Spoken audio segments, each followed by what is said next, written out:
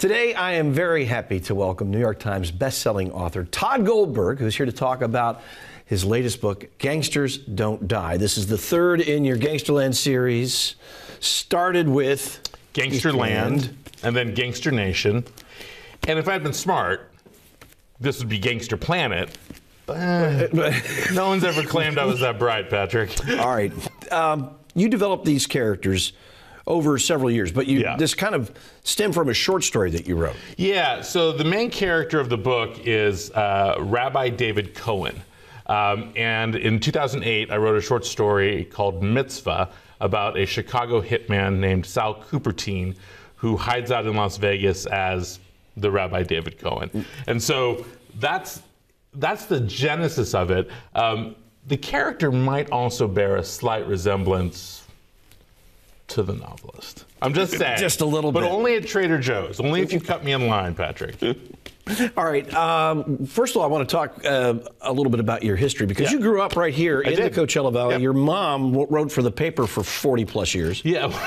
Well, not 40 years. It seems that way to the people she disparaged. Yeah, my mom was the society columnist for the Desert Sun for many years, which, you know, back then meant her job was to write sort of gossipy columns, date half the people that she was writing about.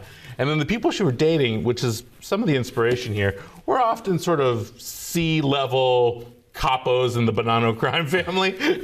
And then, you know, former celebrities. But yeah, I grew up here, went to Palm Springs High School.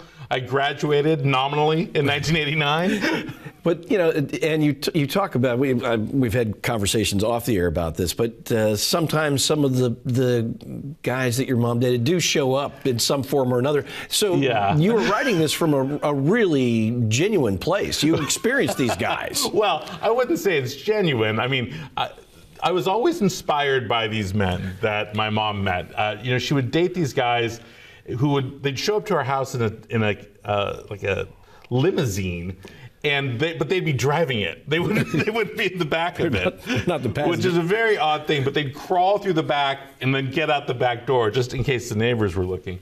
So these were always guys that were not quite on the level, and they would tell me stories, and they were always sort of fascinating characters.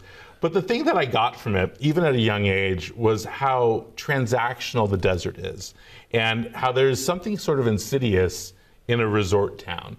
And that stayed with me from the time I was a teenager till the moment I finished writing that book. You know, resort towns, of course, I mean, people come here from all over, so you get an incredible variety of people, and then you get an incredible variety of people who are trying to separate those tourists from their money. Right.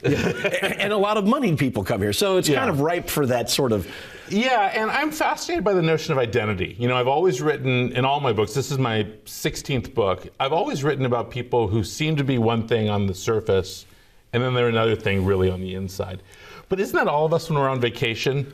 You know, you show up here and you would never wear that Hawaiian shirt in Montana. And then you get here and you're wearing Tommy Bahama like it was tattooed on your skin.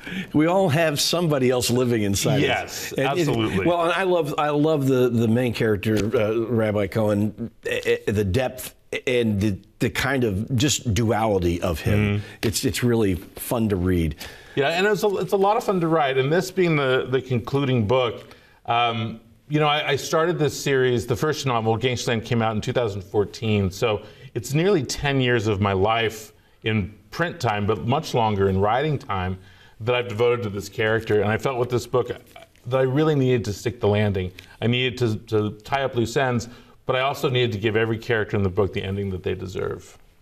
I encourage you to grab this, Gangsters Don't Die, and if you haven't gotten the other two in the series, do that as well. These are available everywhere you shop for books. Again, New York Times bestselling author Todd Goldberg and Valley Local, thank you for coming on the program. My pleasure, Patrick. Thank you. And thanks for all the great entertainment. Oh, thanks.